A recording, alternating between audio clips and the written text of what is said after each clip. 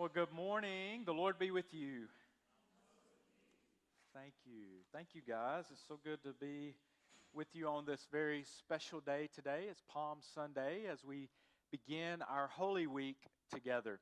And Shelby, I want to thank you for leading us in worship this morning. Great job today. Thank you so much for being here.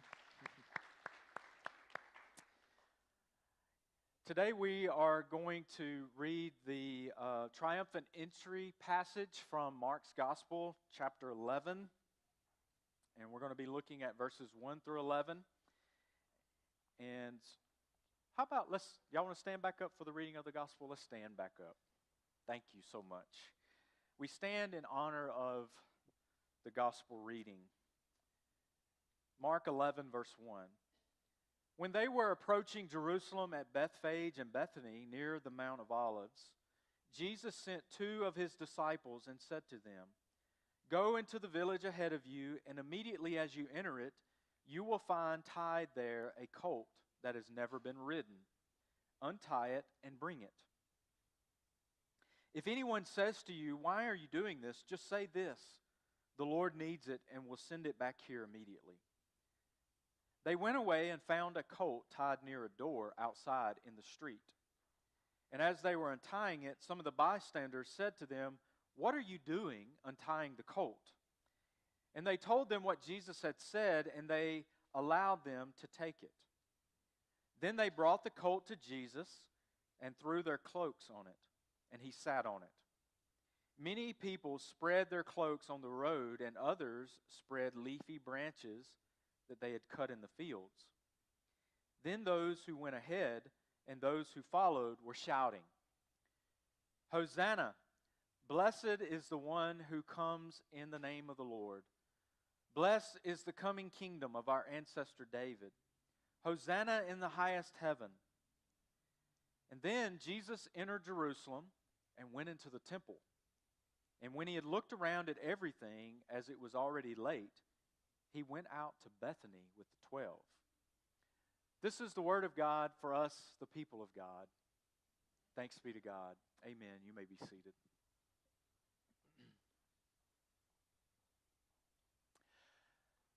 So there is a Palm Sunday weekend that really stands out to me out of most all of them. Does anyone here remember where you were on March the 16th, 2016? Do you remember? Well, I can tell you exactly where I was on that particular day. It was a Saturday, and I was living in Amory, Mississippi, which is in northeast Mississippi, Monroe County. And that particular Saturday, the town was throwing a parade for someone who was coming home. That person's name was Trent Harmon. Does anybody know who Trent Harmon is? Wow. Y'all don't know who Trent Harmon was or is? Trent Harmon was the last supposed winner of American Idol. Do we have any American Idol fans in here? Anybody grow up watching that? Yes, some of you guys remember American Idol. Well, Trent Harmon, there's a big sign outside the city that says winner of the last American Idol, but we all know that didn't really end, that went to another network and has continued to go on. But Trent was from Amory, and that year was just a phenomenal year for our community because of his run on American Idol. I mean, every week we got to see our local town hero in Hollywood singing, and all of these people just applauding and supporting him. And so, as they do in American Idol, they have a homecoming. And so that particular Saturday, Trent came and they threw a parade. And y'all, I have never seen so many people lining the streets in a little small town. And Trent comes kind of at the end of the parade, and he's riding on a Ford tractor. That whole year they had played up this country boy from Mississippi and how he lived on a farm and wore a cowboy hat and all this stuff. And sure enough, there he was on the tractor coming right down the middle of the street, and everybody was crowding out into the streets. They were holding signs. And y'all, I've never heard anything louder than thousands of 6 to 11-year-old girls screaming for Trent Harmon. It was a phenomenal event. It was amazing. It was pandemonium. It was chaos. It was very similar to maybe what was happening in this story in Mark's Gospel in chapter 11. Imagine the scene. Israel has spent hundreds of years waiting for a messianic king, for God to raise up this descendant of David that would come into Jerusalem, take over the throne of his ancestor David, usher in a kingdom of peace and prosperity, free of all the oppressive governments that Israel had known in the previous years. And so this is the moment that they've been waiting for, the day when Jesus comes to town. Now, Mark's gospel has been leading up to this point. You know, we've spent 10 weeks so far journeying through Mark's gospel, following Jesus, learning more about who he is and what he's come to do for us. And today we kind of come to the final week, beginning with this Palm Sunday. Palm Sunday begins our journey into Holy Week. And as Jesus is coming into town, the crowds are in a frenzy because here is their king. Their king has finally made it. And as Jesus and his disciples approach the holy city, it seems as though Jesus has intentionally organized his own parade. You see, he tells the disciples to go and find this donkey that no one has ever ridden, to bring it to him for the parade. Now, up to this point, Jesus has walked his entire ministry. But here we come to this last mile of the journey into the city, and what does he do? He rides into town. And not only just riding into town, but we learn that he begins up on the Mount of Olives and he rides downhill on a donkey. I mean, that was probably a thrill ride, to say the least, coming into town. But Jesus isn't trying to enter the city to impress some people. He isn't looking for style points. If he was, he would have chosen different transportation. I mean, kings in this time period would come riding into town on white stallions. And so you can imagine that this is the beginning of Passover week in the holy city where thousands of pilgrims were flooding into town. And not only pilgrims, but kings. Pilate would have come to town that week with all of the pomp and circumstance of a Roman ruler, preceded by horses and banners and shiny brass helmets and red scarlet clothing and swords and chariots and soldiers, and all of that would have come as a part of Pilate's parade. But not only Pilate, but Herod would have been in town that week too, and we can imagine that he probably came in from the north with his own procession. And then here's Jesus with a ragtag band of followers, people laying their everyday garments on the ground, shaking just branches that they had cut out of the gardens and the woods and places like that. And he isn't riding a horse. He doesn't have an army. He doesn't have chariots and shiny swords or anything like that. He has this donkey. Why a donkey?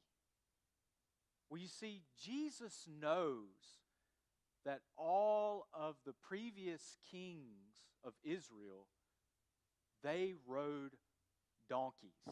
It was their mode of transportation. Because image is everything, Jesus has purposely chosen the donkey like all of the kings of Israel in the past, and he is sending a message. If you didn't know by now, you should.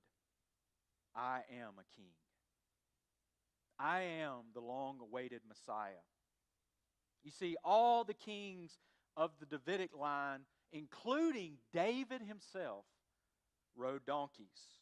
And everybody knew this because Zechariah, the prophet of old, prophesied in chapter 9, "Rejoice greatly, O daughter of Zion. Shout aloud, O daughter of Jerusalem. Lo, behold, your king comes to you, triumphant and victorious is he, humble and riding on a donkey." You see, Zechariah prophesied this moment. He prophesied the moment when a new king would come, a Davidic king, the Messianic king, and he would be riding on a donkey just like his ancestors. And so as Jesus comes down the mountain, the people, they line the streets, they throw the cloaks out there and the branches, they're waving, they're rolling out, in essence, the red carpet for Jesus. And passions are running high. Excitement is filling the crowd, and they're shouting these ancient words. Hosanna, blessed is he who comes in the name of the Lord. They are shouting what the psalmists have shouted when the kings have come to town. And the word Hosanna means, Lord, save us. And they're acknowledging that God oftentimes ushers in the salvation of his people through these kings. And so Jesus' actions and the response of the crowd, they all suggest Jesus is declaring himself a king. And everybody seems to understand. They're all getting in a line and doing what they're supposed to do in this moment. It's sort of like when you see the President of the United States, the newly elected leader, taking his place on the steps of the Capitol building in January, laying his hand on the Bible and raising the other hand and taking the oath of office. When you see that happening, you know what's taking place, don't you?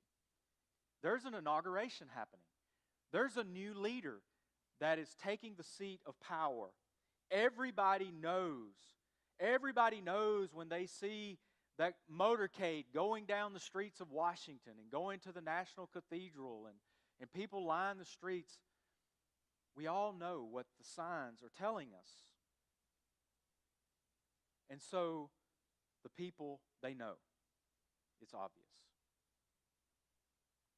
Now, what does Jesus do, though, once he gets to town? Does he go to the palace? Does he go to a throne?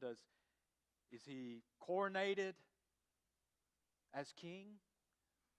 No. He goes to the temple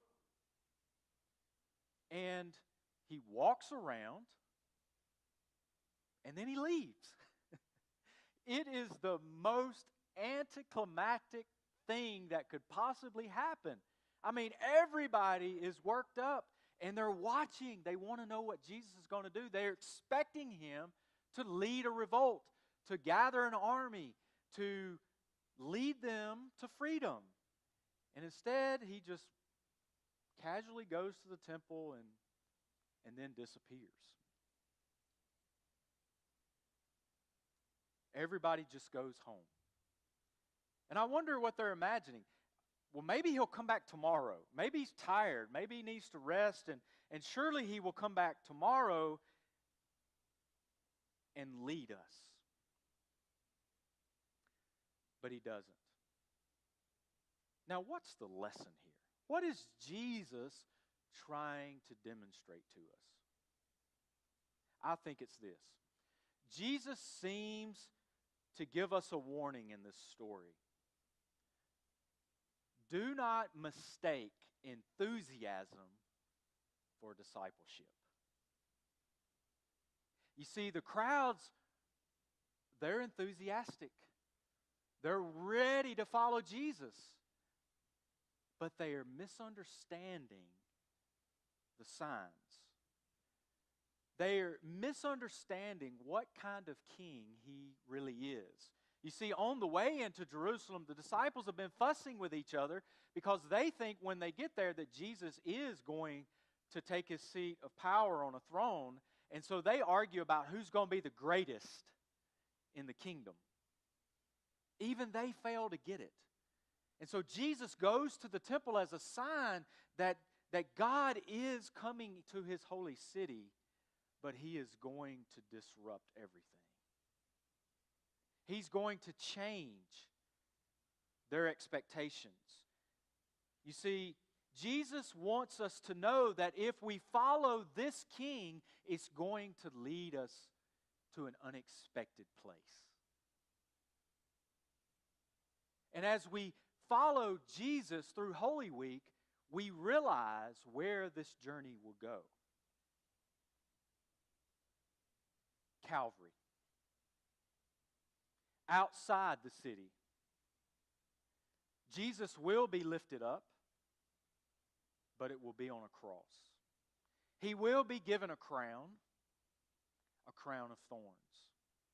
He will be dressed in a purple royal garment, but it will also be crimson stained with the blood of his own very body. You see, he is a king. He has come to save his people. But it will look different than they expected.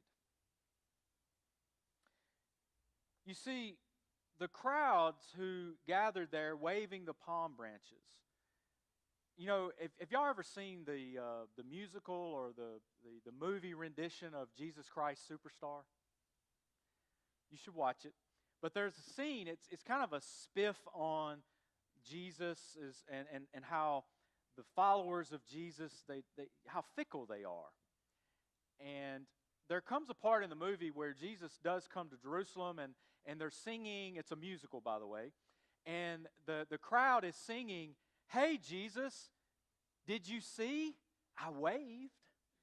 Hey, Jesus, didn't you see? I was in that crowd. I waved at you."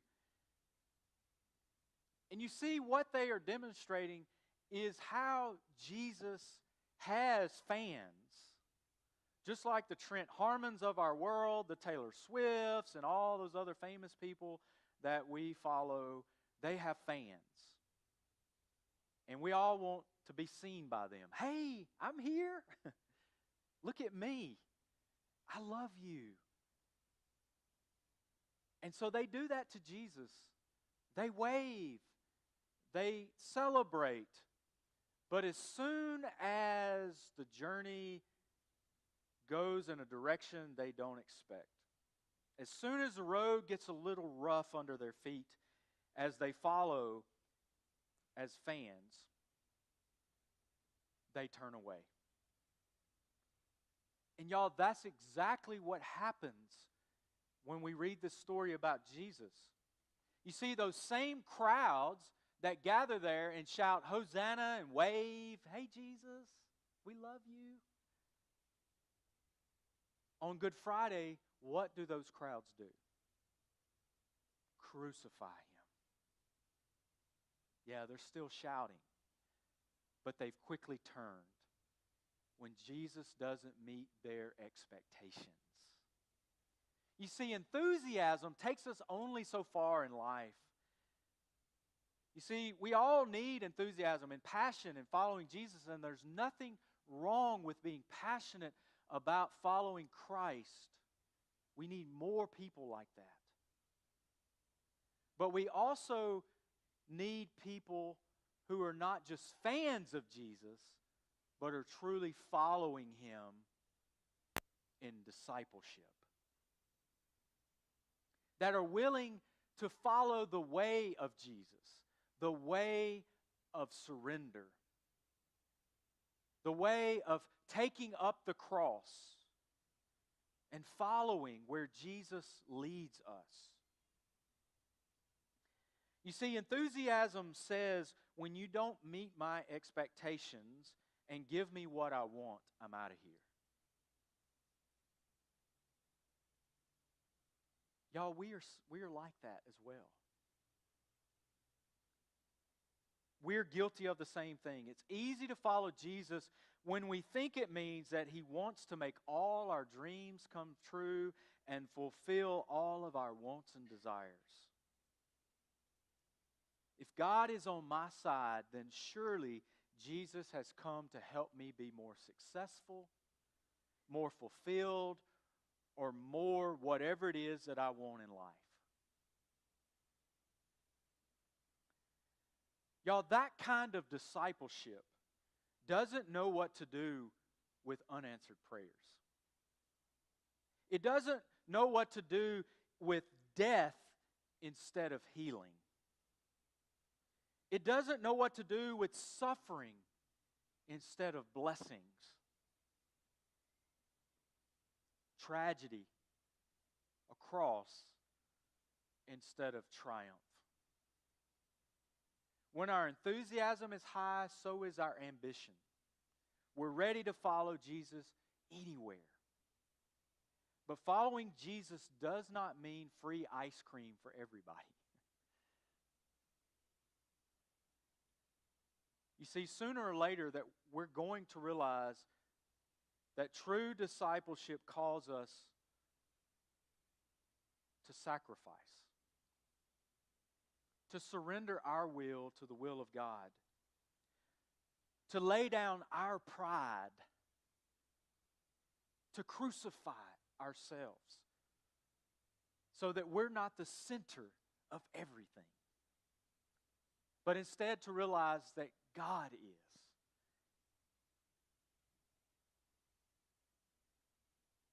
You see, true discipleship calls us to wrestle with the mysteries of life. It doesn't offer a pat answer to all of our questions. And also, discipleship is not a constant state of spiritual highs. Because you see, sometimes we walk through the dark valleys. And the question becomes, will we be faithful in those moments? Will we continue to follow Jesus when God seems silent or distant? You see, all of these are elements of what true discipleship is all about. We've already heard Jesus call us to this life. He says, those who want to be first must be last. Those who want to gain life must lose their life. They must surrender their self-interest, their self-centeredness.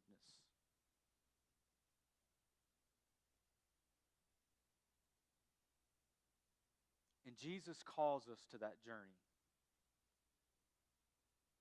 It is more than just waving palm branches and shouting Hosanna. Really, discipleship is about what you do when you walk out these doors. Because anybody can come to church and fill a pew and sing a song. But what do you do when you go out? Do you still follow Jesus wherever you go? And we all know where Jesus is leading us. He leads us to the cross. And there's two things I want you to remember about the cross where Jesus is leading us. The first thing is that true discipleship always leads us to the place of repentance. To the place where we kneel before that cross. Because I don't know about you, but when I see that cross, it's like looking in a mirror. When I see Jesus dying on the cross, I see us putting him there. I see me putting Jesus there because of my sin. So when I see the cross, I see the ugliness of our human condition because we put him there.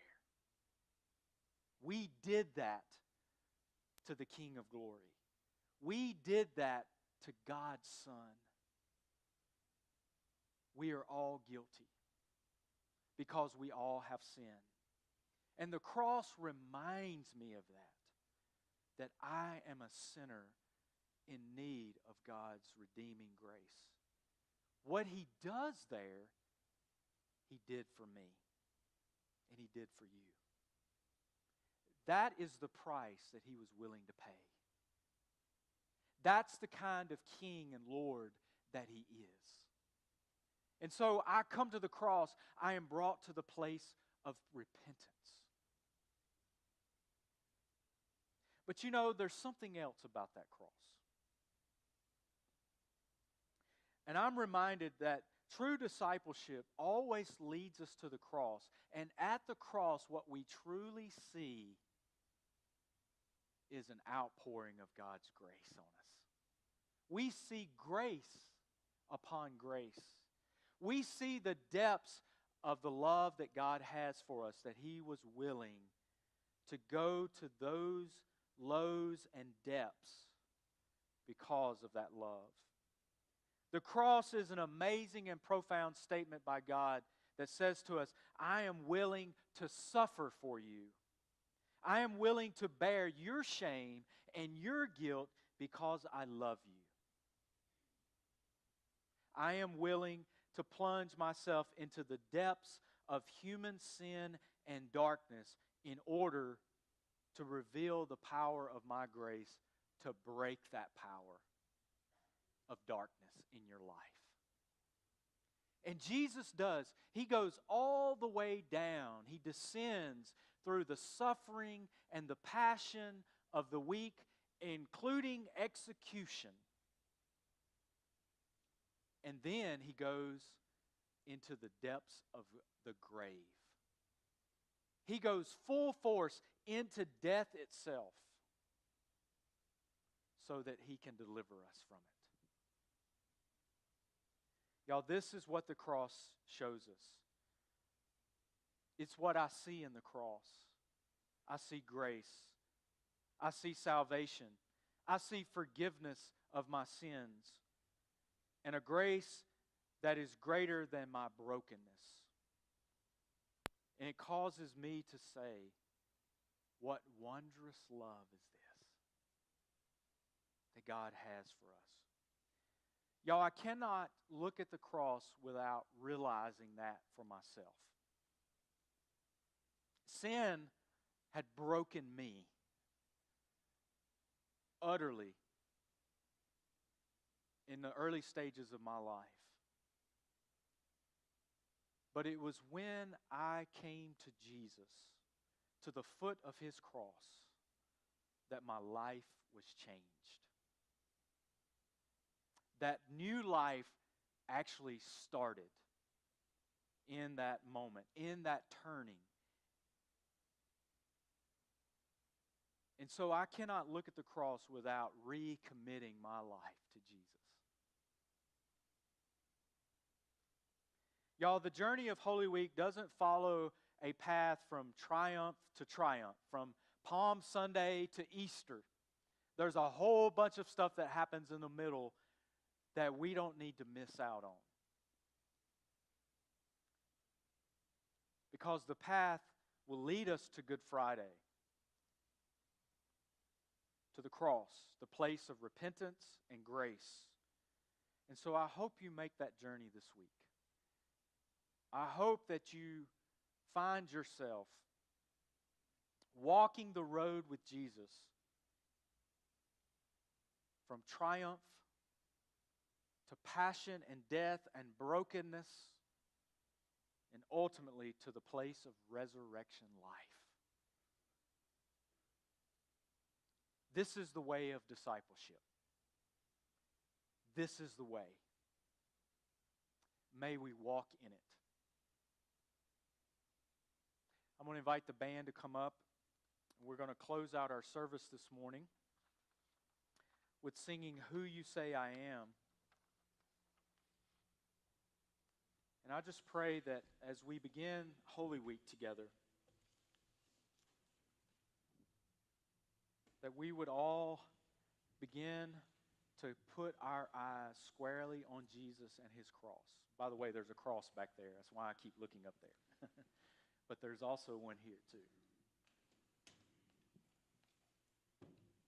Y'all, that's where we're looking to this week. This is the way to life. And I pray that we're all renewed in our faith this week, in our appreciation of what God has done for us. Let's pray. God, thank you so much for this week. It is such a special and holy week for us. And we know that we're all faced with the question that we're about to sing about. Who do we say that you are? Who are you? What does all of this mean? Why a cross? Why for us? Lord, help us to wrestle with those questions and come to understand that it was all for us. It shows us the way that you call us to live our lives. May we follow you, Lord.